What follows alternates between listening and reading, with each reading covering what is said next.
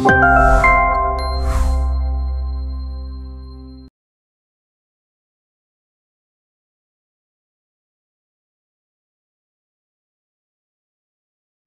welcome to this channel. I'm Arman. I animate 2D characters, environments, everything in Spine for game development. So mostly 2D stuff. Of course, the Spine is made for 2D animations. But yeah, let's get right to it. We will start from this one.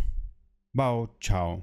She moves up her feet in a robotic manner. If you can see this portion, it will go up almost horizontally.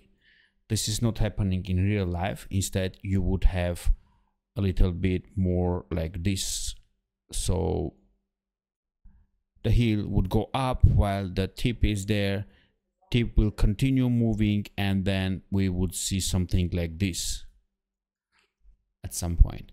The ground is constantly moving, and every frame you should see the foot is moving the same distance.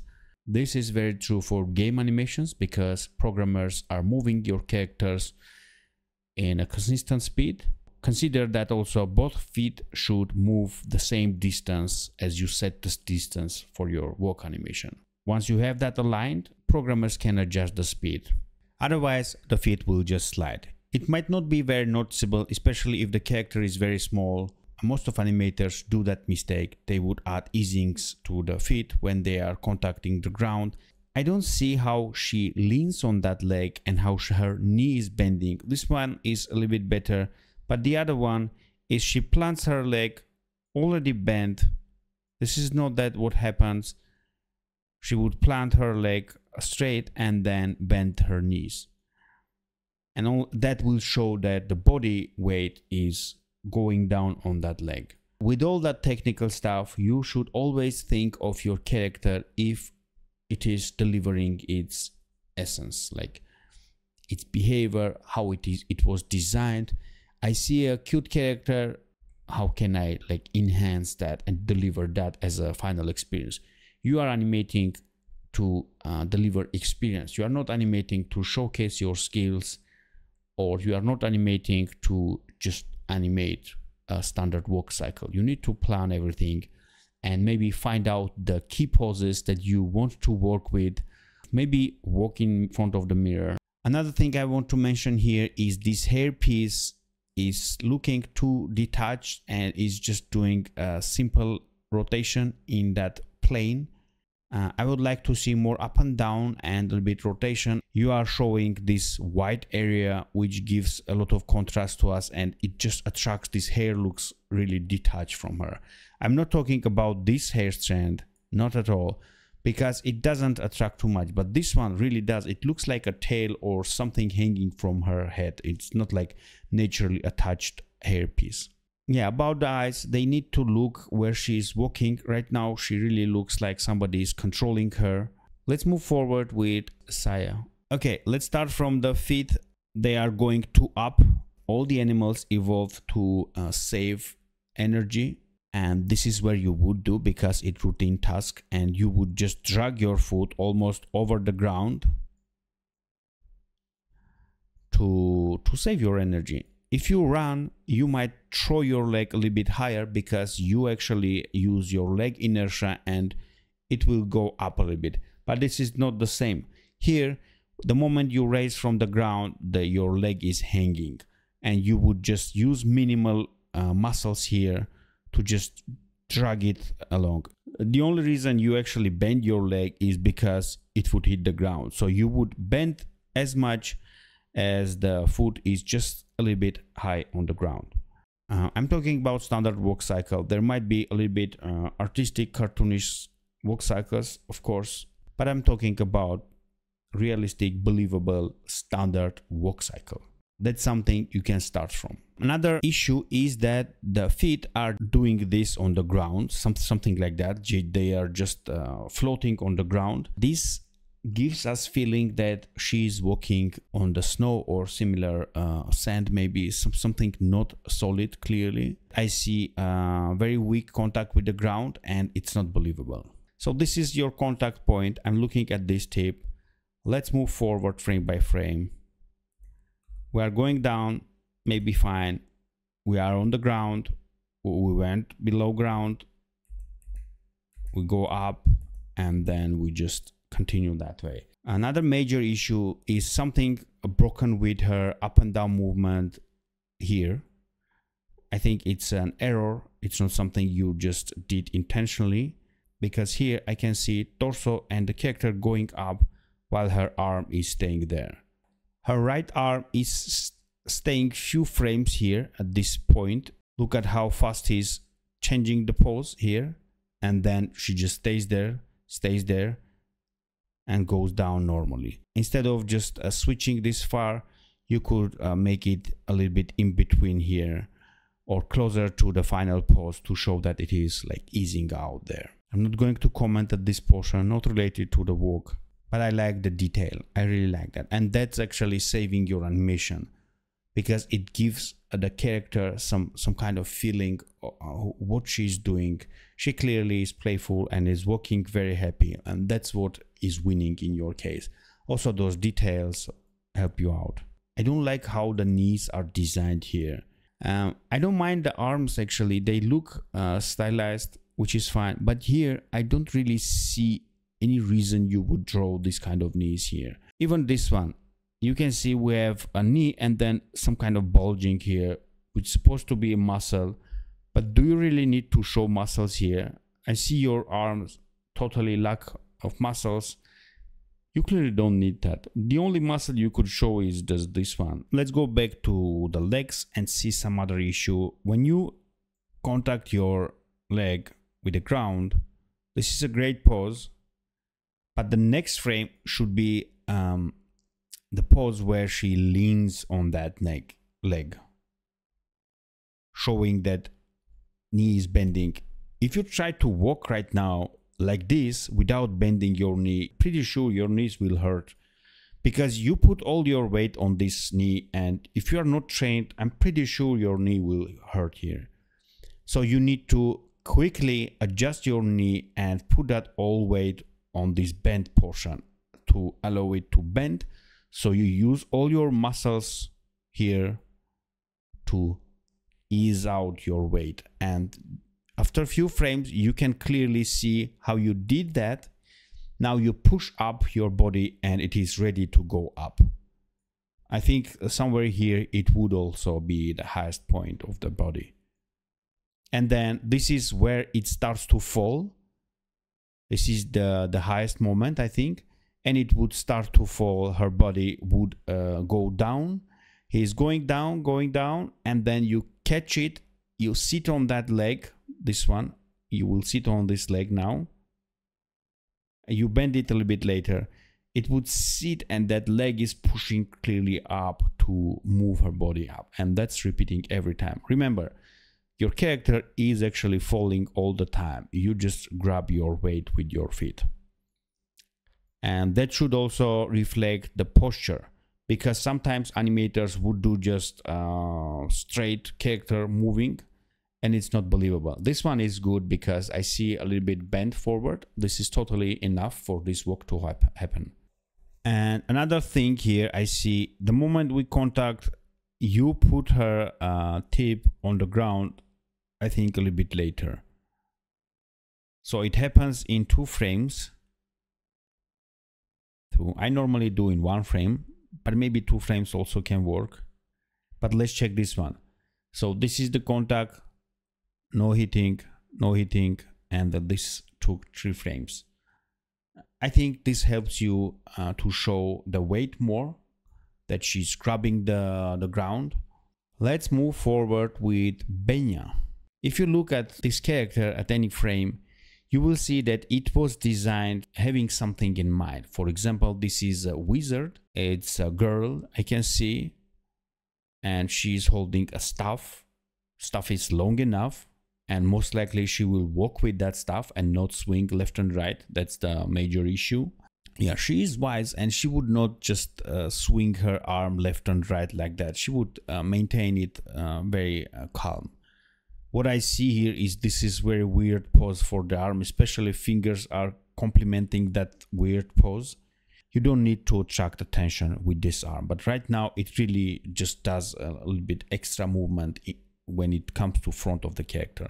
About the staff, I already mentioned you should make it walk on the ground. It places, then travels on the ground. It picks up and places and travels on the ground. Up and down is good with the legs. I can see how she plants her heel on the ground and then leans on that leg. I can see the bending happening here. But the problem is here is that I don't see her leg actually getting straight. So this gives you a little bit weaker pose, weaker walk. She is a young wizard, excited to do some magic. She needs to go gracefully, saving her energy, but still has some kind of song in her body, like some kind of singing. Right now I see a teenager just dressed up as an adult and tries to walk like an adult and doing some comical walk or something. It's not a good walk. And the swinging of the head is actually contributing to that a lot in a bad way. As I said, all the animals always try to keep this portion static. I'm not talking about the pupils, but this portion of the head to look where you walk and to not get dizzy or something. She's not looking where she's going. She just looks forward. And her eye line constantly changing. This is not something you would do. Another thing, this skirt, this dress is really not looking great. I don't know how you would improve that, but clearly right now it looks made from very thick material. This is not fully your fault, I think, because designer also contributed here by rendering it in a simple way, just simple gradient. And let's talk about cape. It is doing too much stuff. It's not a main actor here. You need to remember that. So it swings too much there without any reason, and it is not good. If it was good enough, I would say, okay, that's great. We are featuring it to show how beautiful the cape is, but it is not good. It looks like a thick paper material or something like made from Play-Doh, and it breaks the perspective. I'm not an artist myself, as I don't know how to draw, but clearly starting from this, it goes down in a weird way. This is not a perspective it would show on this cape. Instead, I would see something the opposite, maybe something like this. If you add some bones here and add some bones here, it doesn't mean that you need to rotate them. You can also move them up and down and scale them just to mimic all that perspective. It's really not the start or end keyframes or maybe in the middle you need to take care of. Sometimes you really need to intervene and control some poses here manually, add some frames here and there to make it look nice. It's your animation. It's not like you just create keys and rely on Spine to interpolate between them. If you need, you can just add all the frames, like keyframe everything, as long as you like the animation. It takes 8 frames for her to fully put her foot on the ground, and I'm still not sure if it is considered fully put, because right after that she already starting to move up her heel. Next one is Yula. What I like in this animation, I can feel he's really sad and he is carrying heavy weight. Think of it, it's a huge piano and you are balancing it on some surface of your spine. And you would do everything to not move that point in the space when you walk. The piano has weight, it has inertia, it resists your movement. It would fall from your spine. So I would consider that Frog knows about it and it would just try to not move this portion. Whatever way he moves, he would not move this portion. Keep it maximum static. Let's say you have a plate, big plate on your head, and people say just walk. Whatever you do, you would try to maintain this point as static as possible. Same thing happens if you balance something on your nose, a long stick. Whatever you do, your nose is always your focus point. And the other problem here is that Frog's feet. This walk would slide, would do weird stuff when it moves in a game with constant speed. Programmers, instead of moving character with a constant speed in the game, they will have to stop the character every step. And that's most likely not possible for programmers unless you transfer the root motion data to them directly. Foots, at some point, they just go again horizontally, they move up this point. I don't like that. I would like to see more something like this contact pose, and the tip goes below the ground at some point here. I like the face of the frog. I think this is the only one in the list where the face is actually matching the animation walk cycle. He's sad, he's looking on the ground, hopeless, just waiting until he delivers the object. Animation would be a little bit interesting when the piano starts to slide a little bit, and then he just adjusts his straps and just brings it back. Because yeah, this piano would not move with his spine as perfect as it is now. And last animation is Hayk's animation. I follow Hayk on YouTube. He's a seasoned animator. He works in mainstream cartoons, TV series. I took it actually from his YouTube channel and he did not send it to me. But I want to show this animation to you because it is very lightweight and just on a good note to show that things can be better, and when they are better, they really make you happy. I hope you also get excited when you see a good animation. For example, the hair. It's super nice and it moves up and down with the portions.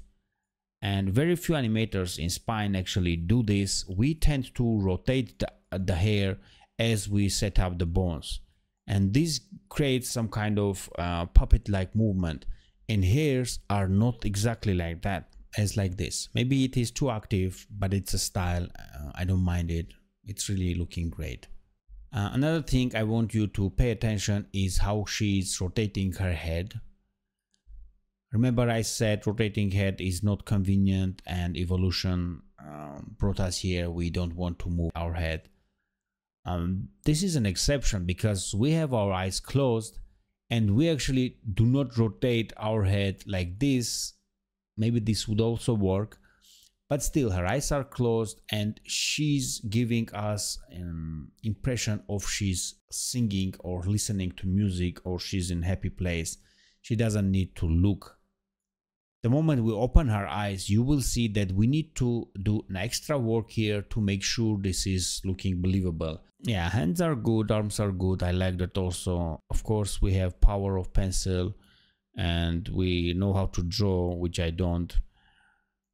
And that gives us full control over creativity and all that. I really like the shapes. I think the only issue I can see here right now is this character will not walk very good in the game, because we see in one frame she moves her leg almost half the cycle she would slide in the game. But let's see how she plants her foot.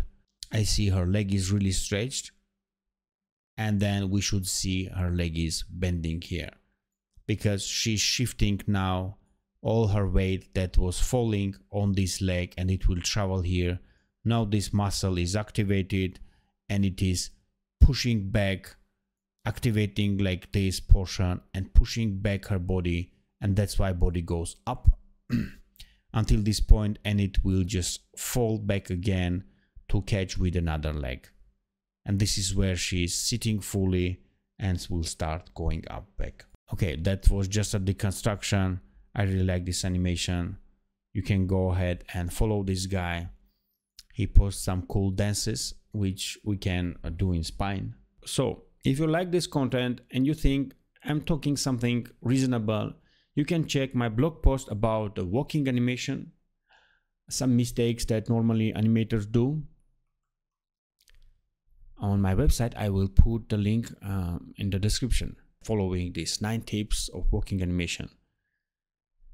That was it. Thank you for watching. Let me know if you like the format and if I should make more similar videos. And yeah, see you in the next video. Bye.